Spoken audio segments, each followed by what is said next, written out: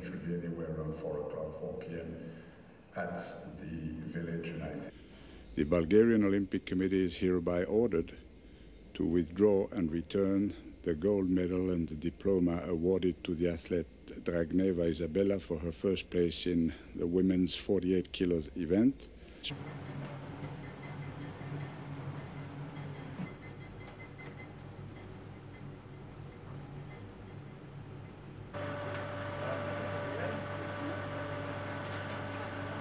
Malheureusement, ça fait la médaille d'or, la médaille d'argent et la médaille de bronze dans des catégories différentes, mais c'est quand même un événement, je dirais, triste, mais qui démontre bien qu'en dehors des questions de sanctions, il est très important de s'occuper de l'éducation.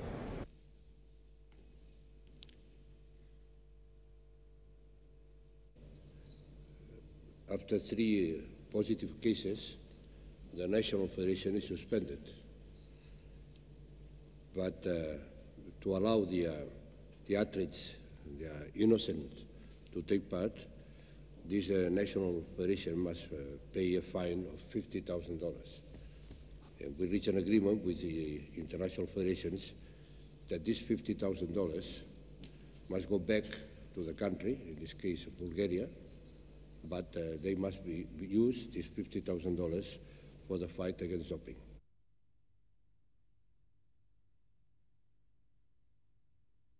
Every time you catch somebody, it's a statement to other athletes that either have doped, that they should watch out, to athletes who haven't doped, that we are trying to do our best to make sure that nobody cheats and thereby spoils the competition. So in a sense, I think each positive test is a success rather than a failure.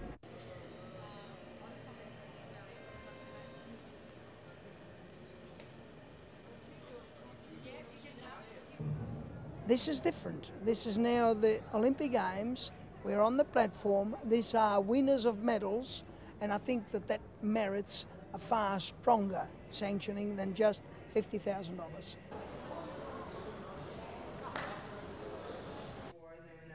Nothing was a problem.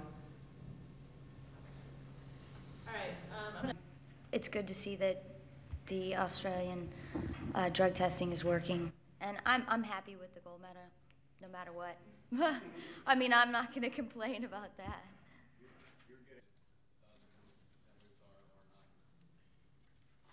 The athletes that were caught at this particular games are taking, which is commonly called diuretics, which some 5-10 million Americans are taking now for high blood pressure. It's the same thing. It's used to lose weight, basically, and it's done in a very short period of time. We're talking about 24 hours prior to competition.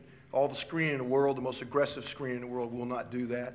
The unfortunate thing about it, or the ridiculous thing about it, these are drugs that are so easily detectable. It's outrageous. Being caught in any nationals, international, or Olympics. I don't know what would cause a coach or a medical staff to take a chance of embarrassing themselves and disgracing the country. I've got no clue, none at all. I mean, you're asking me to comment on something that I can't even conceive of. I mean, in our country, you wouldn't even think about doing something like that. I mean, that's unheard of. So, I mean, what makes somebody do that?